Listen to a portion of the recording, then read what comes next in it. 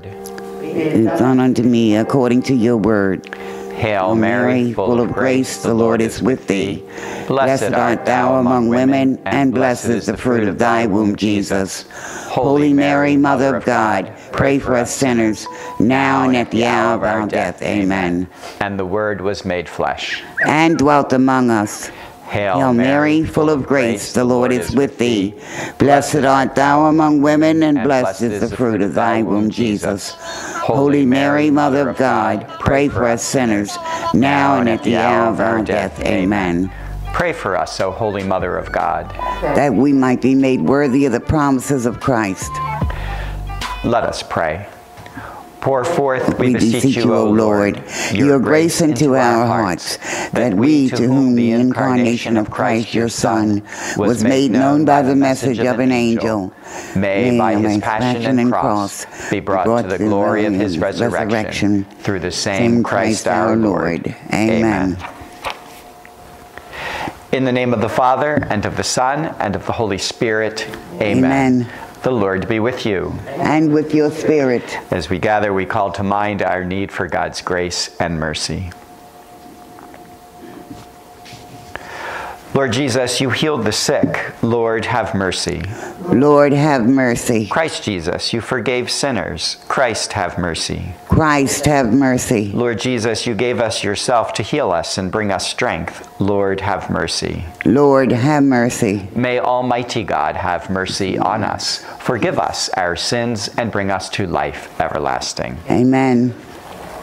Let us pray. Almighty, ever-living God, who in the abundance of your kindness surpass the merits and the desires of those who entreat you, pour out your mercy upon us, to pardon what conscience dreads, and to give what prayer does not dare to ask. Through our Lord Jesus Christ, your Son, who lives and reigns with you in the unity of the Holy Spirit, one God forever and ever. Amen. Amen.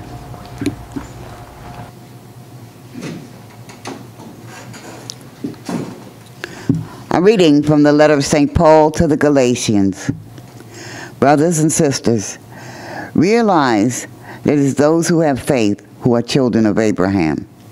Scripture, which saw in advance that God would justify the Gentiles by faith, foretold the good news to Abraham, saying, "Through you shall all nations be blessed." Consequently, those who have faith are blessed, along with Abraham who had faith. For all who depend on works of the law are under a curse. For it is written, "Cursed be everyone who does not persevere in doing all the things written in the book of the law." And that no one is justified before God by the law is clear. For the one who is righteous by faith will live. But the law does not depend on faith. Rather, the one who does those things will live by them. Christ ransomed us for the curse of the law by becoming a curse for us. For it is written, "Cursed be everyone who hangs on a tree," that the blessing of Abraham might be extended to the Gentiles through Christ Jesus, so that we might receive the promise of the Spirit through faith. The word of the Lord.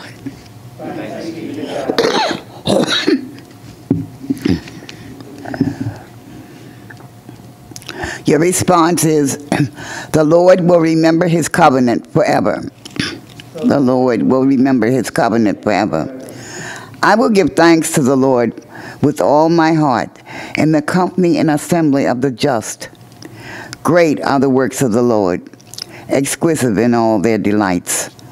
The Lord will remember his covenant forever.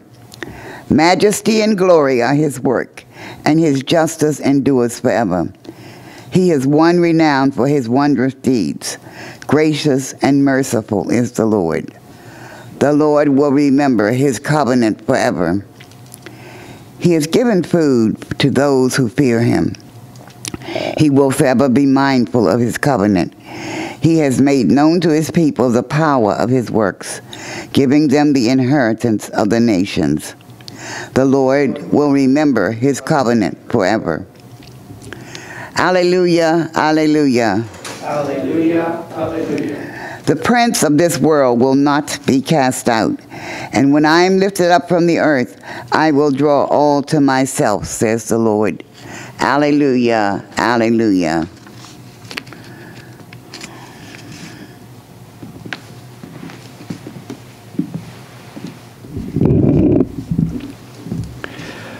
My sisters and my brothers, the Lord be with you. And with your spirit. A reading from the Holy Gospel according to Luke. Glory to you, Lord. When Jesus had driven out a demon, some of the crowd said, "By the power of Beelzebul, the prince of demons, he drives out demons." Others, to test him, asked him for a sign from heaven. But he knew their thoughts and said to them, "Every kingdom divided against itself will be laid waste, and house will fall against house. And if Satan is divided against himself, how will his kingdom stand? For you say that it is by Beelzebul that I drive out demons.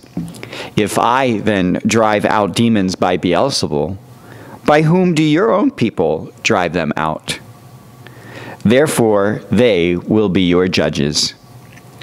But if it is by the finger of God that I drive out demons, then the kingdom of God has come upon you. When a strong man, fully armed, guards his palace, his possessions are safe.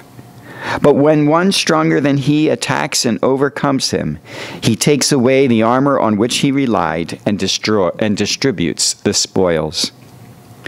Whoever is not with me is against me, and whoever does not gather with me scatters.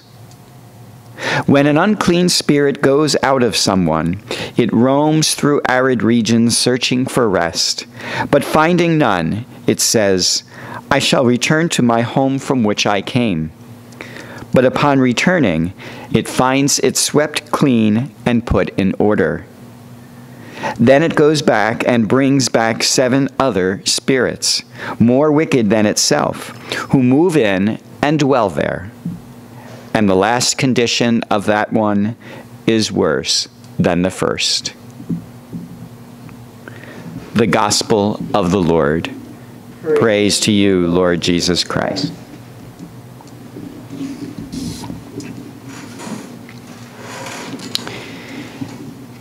In today's gospel passage, St. Luke strings together several of Jesus' teachings and sayings, some of which are familiar to us. For example, that a house divided against itself cannot stand, and whoever is not with me is against me. But for me, perhaps the most interesting of these teachings is one that's less familiar to us. He tells the story about the unclean spirit who leaves a person and then goes out to roam the desert, and then, not finding a place to settle there, returns to the one from whom it was dispelled. And he finds that the house has been swept clean and put in order. So that he goes then and finds 7 other demons and brings them back so that they can all reside in the person. And therefore the condition of that person now is worse than when he only had the one demon.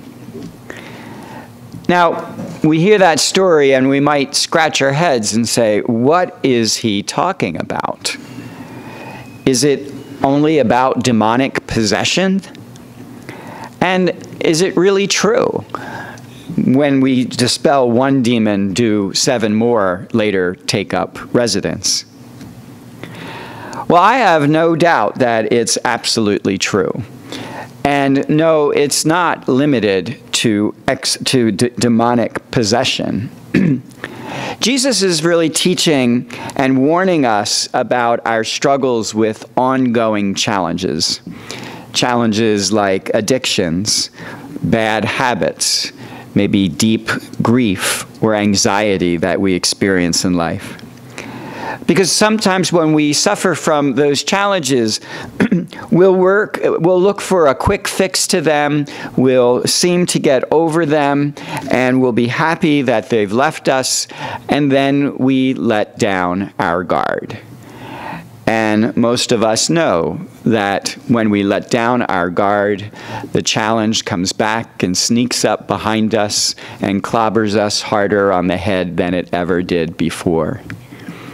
We may have an addiction to alcohol, and we feel that we've overcome it and beat it. And then we can just go out and do what we always did before. And then we're surprised when it comes back to us with a vengeance. People who suffer a deep loss and have grief are stunned that they think at some point they've gotten over it, only to find in a little while later that the grief comes up much more deeply than it ever had before.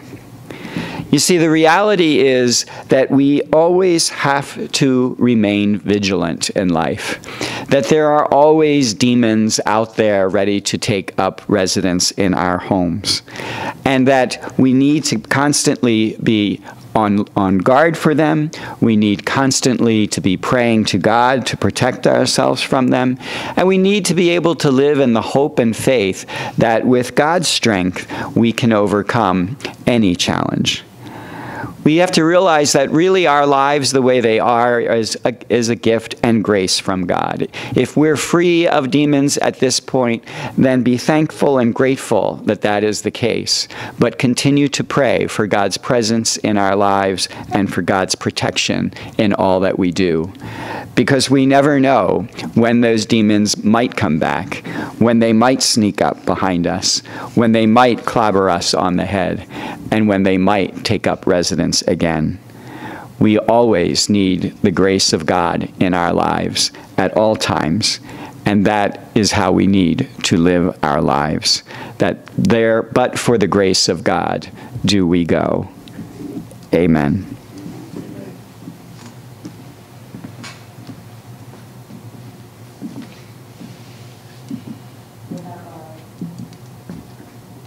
You're still recording now? Oh, well, this won't matter. Let us now place our needs before our loving God. Let us pray for our church, that we may be a source of strength and encouragement to one another, especially in our struggles. We pray to the Lord. Lord, hear our prayer. Let us pray for our public officials, that they may know and recognize the challenges in people's lives, and that they may work to serve their constituents and to relieve them of their sufferings. We pray to the Lord. Lord, hear our prayer. Let us pray for those who are sick, those who are in need of God's healing touch. We continue to pray for Lilia Hubbard. We pray in thanksgiving that Debbie Briscoe is home and recovering well. We pray for all of those who need the Spirit of God's touch, that they may be brought to wholeness and healing. We pray to the Lord. Lord, hear our prayer. We pray for those who have died and gone before us. We pray that they may rest eternally in the peace of Christ, and that those who mourn their loss might be comforted by the Spirit of God. We pray to the Lord. Lord, hear our prayer. And what else might we pray for today?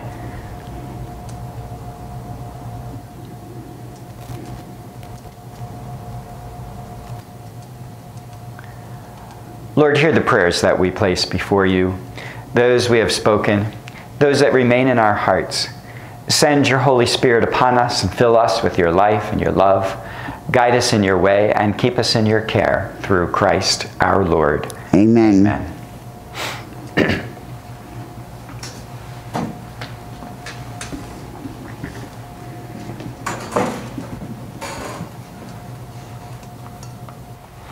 Blessed are you, Lord, God of all creation, for through your goodness we have received the bread we offer you, fruit of the earth and work of human hands. It will become for us the bread of life.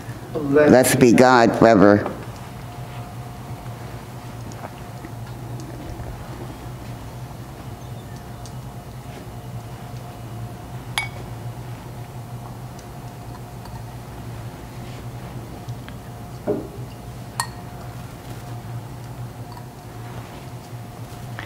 Blessed are you, Lord, God of all creation, for through your goodness we have received the wine we offer you, fruit of the vine and work of human hands. It will become our spiritual drink.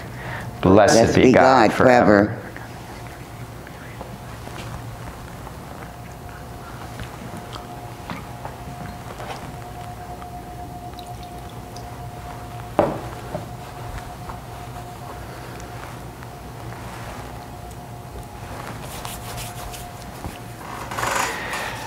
Pray, my sisters and my brothers, that my sacrifice and yours may be acceptable to God the Almighty Father. May the Lord accept this sacrifice from our hands for the praise and glory of his name, for our good and the good of all his holy church. Accept, O Lord, we pray, the sacrifices instituted by your commands, and through the sacred mysteries which we celebrate with dutiful service, graciously complete the sanctifying work by which you are pleased to redeem us, through Christ our Lord. Amen. The Lord be with you.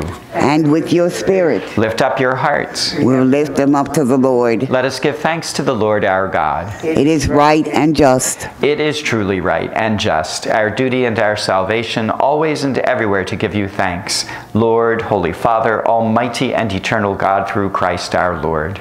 His death we celebrate in love, his resurrection we confess with living faith, and his coming in glory we await with unwavering hope. And so with all the angels and saints, we praise you as without end we acclaim. Holy, holy, holy, Lord God of hosts, heaven and earth are full of your glory. Hosanna in the highest. Blessed is he who comes in the name of the Lord. Hosanna in the highest. You are indeed holy, O Lord, the fount of all holiness. Make holy, therefore, these gifts, we pray, by sending down your Spirit upon them like the dewfall, so that they may become for us the body and blood of our Lord Jesus Christ. At the time he was betrayed and entered willingly into his passion, Jesus took bread, and giving thanks, broke it, and gave it to his disciples, saying, "Take this, all of you, and eat of it, for this is my body, which will be given up for you."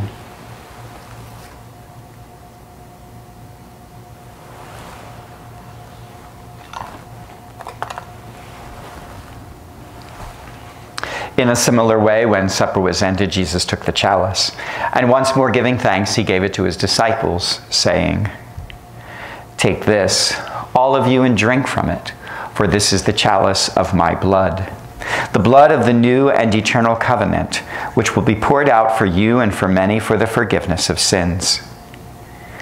Do this in memory of me."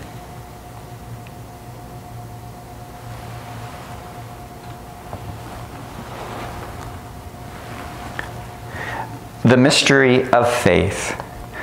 We proclaim your death, O Lord, and profess your resurrection until you come again. Therefore, as we celebrate the memorial of his death and resurrection, we offer you, Lord, the bread of life and the chalice of salvation, giving thanks that you have held us worthy to be in your presence and minister to you. Humbly we pray that, partaking of the body and blood of Christ, we may be gathered into one by the Holy Spirit. Remember, Lord, your church spread throughout the world, and bring her to the fullness of charity, together with Francis our Pope and William our Bishop, the clergy, the religious, and all your dear people. Remember also our brothers and sisters who have fallen asleep in the hope of the resurrection, and all who have died in your mercy. Welcome them into the light of your face. Have mercy on us all, we pray, that with the Blessed Virgin Mary, Mother of God, with Blessed Joseph, her spouse, with the blessed apostles, Saint Bernardine, and all the saints who have pleased you throughout the ages, we may merit to be co-heirs to eternal life, and may praise and glorify you through your Son, Jesus Christ. Through him, and with him, and in him, O God, Almighty Father, in the unity of the Holy Spirit, all glory and honor is yours forever and ever. Amen. Jesus taught us how to pray. So now with confidence we call upon our God, saying, Our Father, who art in heaven, hallowed be thy name. Thy kingdom come, thy will be done, on earth as it is in heaven. Give us this day our daily bread, and forgive us our trespasses, as we forgive those who trespass against us. And lead us not into temptation, but deliver us from evil. Deliver us, Lord, we pray, from every evil. Graciously grant peace in our days, that by the help of your mercy we may be always free from sin and safe from all distress, as we await the blessed hope and the coming of our Savior, Jesus Christ. For the kingdom, the power, and the glory are yours, now and forever. Lord Jesus Christ, who said to your apostles, "Peace I leave you, my peace I give you," look not on our sins, but on the faith of your church, and graciously grant her peace and unity in accordance with your will, who live and reign forever and ever. Amen. The peace of the Lord be with you always. And with your spirit. Thank you. Let's not offer each other.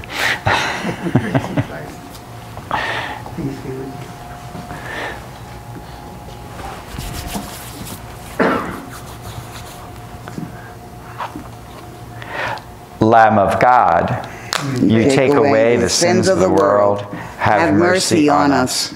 Lamb of God, you take away the sins of the world, have mercy on us. Lamb of God, you take away the sins of the world, grant us peace.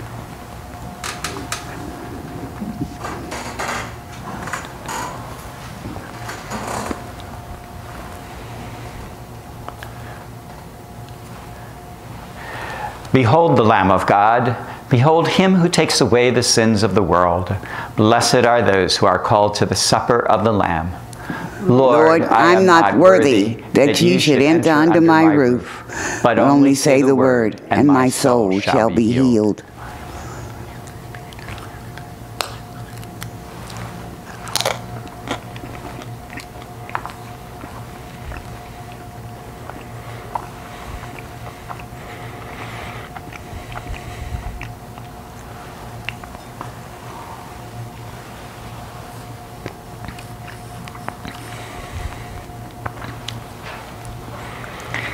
And for those who may be watching our recording at a later time, we pray the prayer for spiritual communion.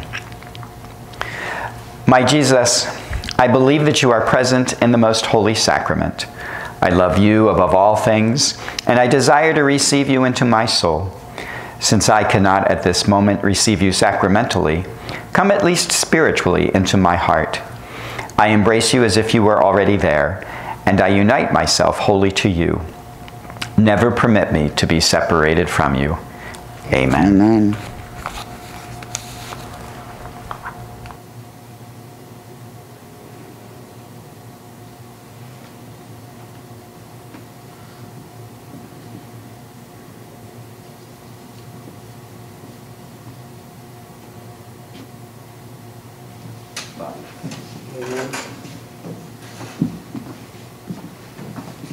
Body of Christ. Amen. Body of Christ. Body of Christ.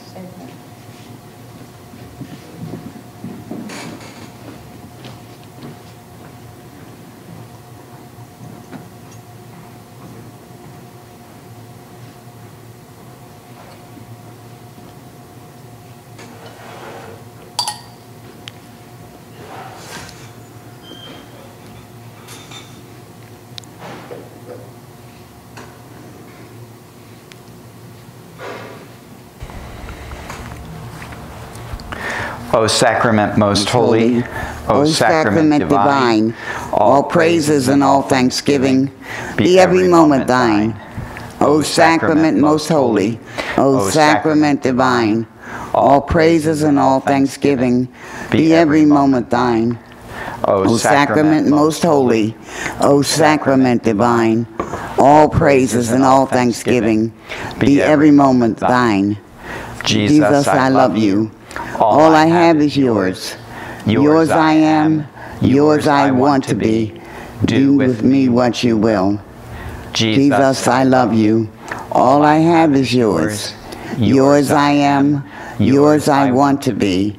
Do with me what you will. Jesus, I love you.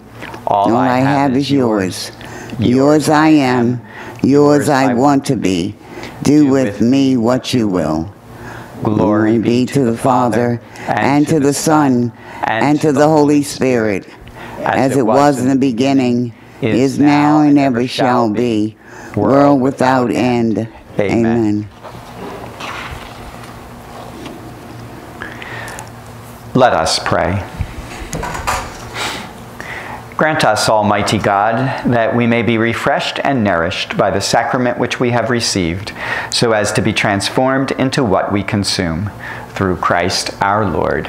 Amen. I want to thank everyone who assisted with this morning's liturgy. We thank, as always, Betty and Floyd Williams. We thank Mallory Anderson, and David Wainwright is here with us today for our stream team. And we thank those of you who were able to join us in person. And we hope those of you who are watching us finally figure out that we're delayed and on a recording. So wish you all a very good day ahead. Let us pray now the prayer to St. Francis. Of St. Francis. Lord, make me an instrument of your peace. Where there's hatred, let me sow love. Where there's injury, pardon. Where there's doubt, faith. Where there's despair, hope. Where there's darkness, light. And where there's sadness, joy. O divine Master, grant that I may not so much seek to be consoled as to console. To be understood as to understand, to be loved as to love. For it is in giving that we receive, it is in pardoning that we are pardoned, and it is in dying that we are born to eternal life. The Lord be with you. And with your spirit. May Almighty God bless you, the Father, the Son, and the Holy Spirit. Amen. Go forth. The Mass is ended.